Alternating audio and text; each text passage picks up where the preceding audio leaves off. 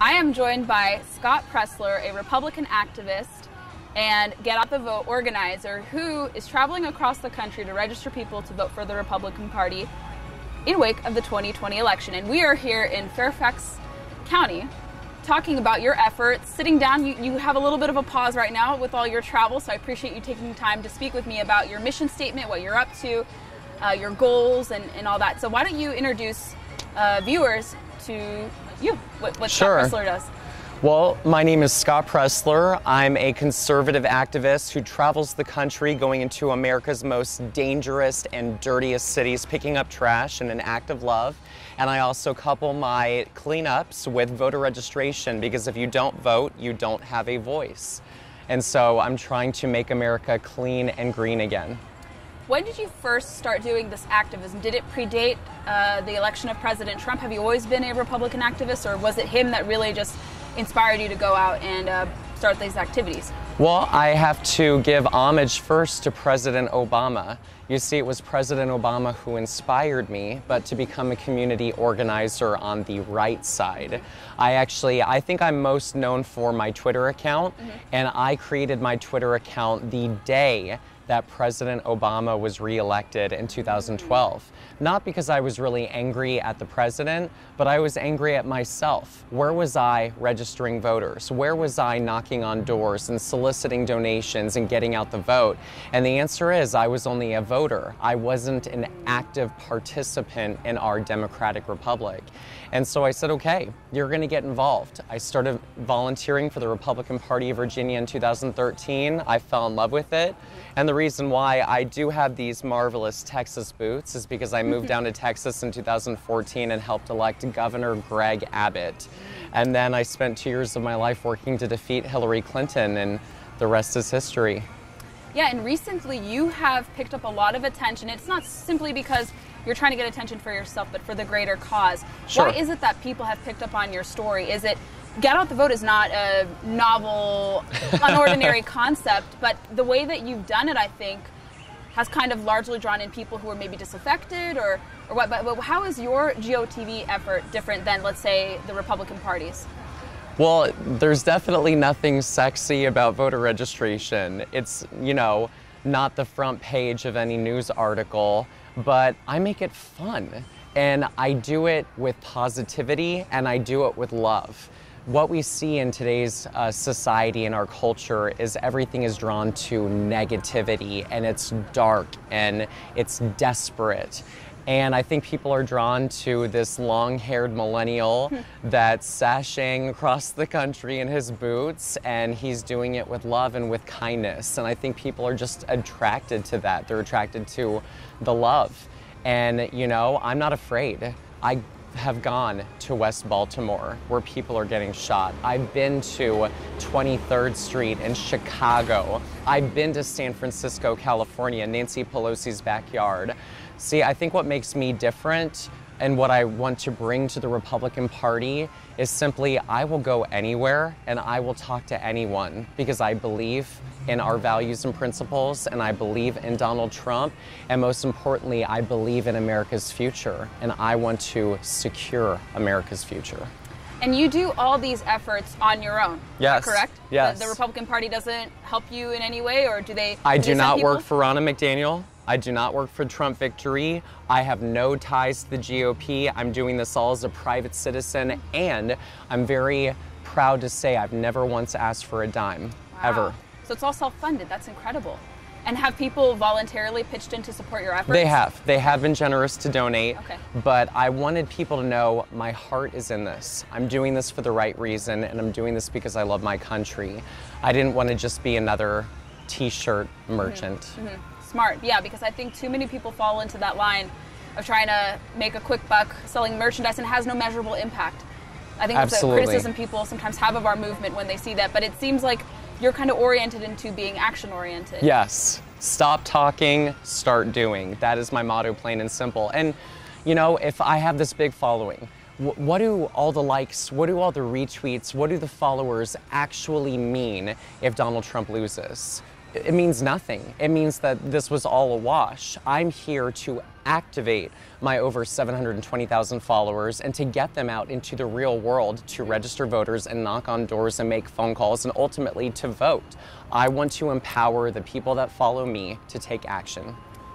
Very good to hear. And you were telling me pre-filming that most of the people you register are first-time voters. They've never registered to vote. Yes. These are not people who simply just transfer locations or residences. These are, you said, outright people who've never once casted a ballot. Is that correct? I mean, I've registered so many felons to vote. It's not even funny. Well, and you know, I try to do things differently. Well, I want people to understand, number one, this new Republican Party that I'm helping to represent is a movement based on love. And the best way that you show love is through action, not words. Number two, this new Republican Party is a no judgment movement. Who am I to judge the actions of your past if you're living a new life today? And look at what President Trump has done with the First Step Act, giving people a second chance at life. If I believe in Donald Trump and I believe in this new Republican Party, that means that, you know what? We should be going into prisons and we should be registering people to vote and we should be giving them a second chance at life. And so I've been actually doing the research state by state, finding out if a felon is available to register to vote. I send them all the information or I meet with them personally. I just had a woman, I believe she said, Scott, I'm 56, I'm in Kentucky, I've never voted my entire life and it's on my bucket list. So immediately I messaged her, here's the Secretary of State website, here's how you register to vote, +1 for Donald Trump and the state of Kentucky. And that's how easy it is to do online, but literally I'll meet with people too. I will drive to their home, I will drive to a coffee shop, I will drive to a movie theater, I don't care. I'm hungry for this, and I will do whatever it takes legally in order to re-elect Donald Trump. That's very ambitious. And you were mentioning and alluding to the cleanups you were doing. Yes. And for some reason, much of the response to it was negative when it was just you volunteering to go out and help an area of Western Baltimore, which everyone knows is very economically ravaged. It's been that way for many years. You don't have to be a Republican to acknowledge that the city has not benefited from those who currently hold power there. And you held this cleanup and people dismissed your efforts. Why do you think they dismissed your efforts? Definitely it was politicized. You know, Baltimore's been voting Democrat, we'll say, for the last couple decades, right? It's been under Democratic leadership. And if you visit Baltimore and if you see the streets and you see the boarded up homes and you see the trash filled alleyways and you see the poverty, you know, it's time for a change. But I didn't go in with politics. You will never see me at a cleanup where I'm wearing political gear because my goal is, look, who am I to come in and pretend that I know everything? I'm just coming in, I want to offer a hand and I want to offer love and I want to earn people's trust and respect. And you don't do that by going in and pandering. And you don't do that by going in and immediately offering a political candidate. No, my goal is to earn their trust and respect. And we did that in Baltimore. Miss Louise, she's 81 years old. She's 4'10" tall, which is hilarious because I'm 6'5". So her standing next to me is quite a sight to see. And she told me after our second cleanup, I'm voting red next year, no more blue. And it's because I didn't push politics, and it's because I showed her I give a darn. This is about this, not just politics or an election. And you know, the city of Baltimore, they denied us permits for dumpsters. I will never forget that as long as I live, that we were denied permits for dumpsters. And I said in my mind, well, they can respectfully go fly a kite. I'm gonna go do this cleanup anyway. And we did, and it was the best decision of my entire life. And you said, and I think I saw this on social media, that much of the populace there actually responded quite positively to your guys' efforts. Yeah. Oh my gosh, they were. I was just reviewing some material last night, and this woman who's in the alleyway that we had just cleaned up, she goes, I'm not much of a crier, but this makes me want to cry. She goes, I'm thankful, I'm grateful. The people don't want that to be their normal. Do they want to live like that? No. And they keep electing the same people over and over that aren't keeping their promises to them. And that's why I'm coming in and saying, well, if you don't like it, then it's time for change. I'm not going to tell you how to vote, but I'm going to say, if you're doing the same thing over and over and it's not working, well, maybe it's time to go in a different direction. Yeah, because I think the criticism we often hear about the Republican Party is they don't go to the cities to engage. And I think what you're doing is very interesting because you're not pushing an agenda. And I think a lot of us have had this conversation, whether you're in journalism or activism or whatnot, just going in and convening and communing with these people and communicating, with these people. They can see that Republicans are not this hardened caricature. And is that what you've seen going into these different cities, apart from the cleanups, even the registration efforts? I'm a white man who has success with the black community because I do one thing. I show up.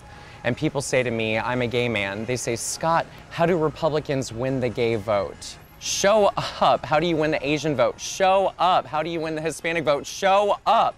There's no magic key to getting somebody's vote other than showing that you care about them. And the way that I show I care is through my actions, not my words. It's that simple. Right. And in the midst of you registering first-time voters, people who've never voted, have you encountered many Democrats who, let's say, have said, maybe I'm tired of the party, I'm going to pull the lever for President Trump, or Republicans? Have you encountered a little bit of that? I've encountered a lot of them. I mean, I just had this woman, I was in Modesto, California, and she comes up wearing an LGBT t-shirt, and it says, liberty, guns, beer, Trump. So of course, I'm all over that. And she goes, I'm a lesbian who has just taken the red pill in the last 2 months, brand new. And part of it was her experience with the pandemic. And she's seen the way that the media has responded to it and the way that governors like Newsom have responded in shutting us down and shutting our businesses and taking away our freedoms. And here you have a woman who is supposed to vote Democratic because of her genitalia. And here you have a woman who's also a lesbian who's supposed to vote Democratic because of her sexuality. And she's defying all of that and standing for Donald Trump. And and of course they said to her, are you registered to vote at your current address? I have to get that vote. But it's moments like that that tell me I'm going in the right direction, and because I'm doing it with positivity and because I'm doing it with love, there's no better way to go. I was just at a restaurant in Pennsylvania, and a woman of color is our waitress, and I'm wearing a Trump shirt. She hadn't seen it yet. But we were just talking to her, and she said, the Governor Wolf, who's a Democrat, is making life for businesses so difficult. And she said it's killing businesses, and that her business right there was struggling. And I said, are you registered to vote at your current address? And she said, our voices will be heard this November. And that was as close as she could get to saying, as she will be voting, and I believe she'll be voting to the right. And here again, you have a woman of color, but she's a business owner, and she's first-handedly suffering the effects of Democratic leadership. And I think it's pushing people to the right. That's incredible. Yeah, I keep seeing, we see reports, and I try to keep track of the news as a freelance journalist. We always hear a lot about Republican defections to Biden, but people don't report about the Democrat defections to Trump or Republicans. How come you think that isn't given a fair shake? One of the media, with all due respect, except for Townhall, given us a fair shake. I mean, if I were a Democrat, I think I would have already had a hair care commercial and I'd be on the cover of Times Magazine.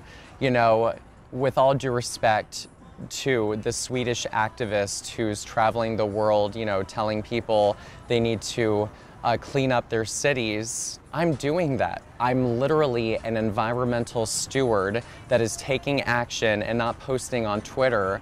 And you haven't seen the media cover any of the work that I'm doing because I'm going into Democratic-controlled cities and showing the dereliction of duty, and I'm doing the job for them. And I don't think they want to reveal the truth. Yeah, it seems like they are very selective and that's why conservative outlets like Townhall exist and why we're doing this. Yes. So I can also communicate it to my column as well. Is there anything else you'd like to add about your efforts? And you had said that you have empowered others, I should say, to replicate your efforts too, because you said you can't do this on your own. Yeah. And with any movement to succeed, you have to empower others to do it. You were alluding to that earlier, right? Yeah, well, I want to be clear. If I wanted to, I could travel the country and I could go to galas and I could charge all this money and I could have people pat me on the back and tell me how great I am.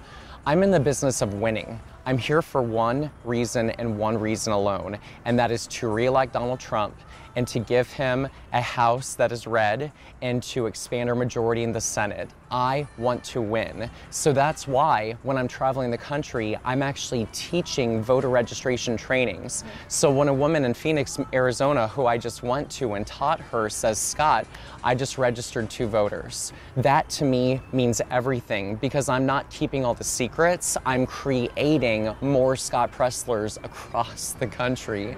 And then when my buddy Justin in Pittsburgh says, Scott, we're doing another cleanup and we're coupling that cleanup with voter registration, that to me means the world because that means the fruits of my labor are actually sprouting and coming to fruition. But no, I'm wearing a very specific shirt today. If you haven't already seen, it says Pennsylvania for Trump. And I want everyone to hear me loud and clear. The reason why I'm focused on Pennsylvania, even though I'm a Virginian, is because if Donald Trump should win Pennsylvania, he wins. Game over. It's done. I'm going to be so bold as to make a prediction that Donald Trump is going to win Ohio, and it's going to be a slam dunk. I'm going to be so bold as to say he's going to win Florida. And based on the math and based on the Electoral College, we win those 20 electoral points in PA. It's done, and the Democrats can't say anything about it. So I'm gonna spend the entire month of October, all 31 days, traveling from coast to coast, from Philly to Pittsburgh to Lancaster to Erie to Bucks to Butler. I'm gonna go every single city as humanly possible to register voters, engage with them, and get them out to vote. Very good. That's a very ambitious goal to have, and it seems like your efforts are succeeding. What can people do to support you if they're interested to support you? You can slide into my DMs on Twitter. I always love saying that. And I'm very responsive. I will message even though I have so many followers. I take the time. I want you to know I care. And just say, Scott, send me your voter registration guide. Scott, I'm in Pennsylvania. I'm happy to do an event with you. And you can go to my website, scottpresler.org. I haven't had a lot of time to go on there because I'm just so gosh darn busy, but Facebook, Instagram, Twitter, Parler, @ScottPresler. Wonderful. Thank you so much for taking time to speak with me, Scott. I really appreciate sharing your story, and I hope people can learn more about your efforts and get involved. Thank you. Thank you so much, Townhall.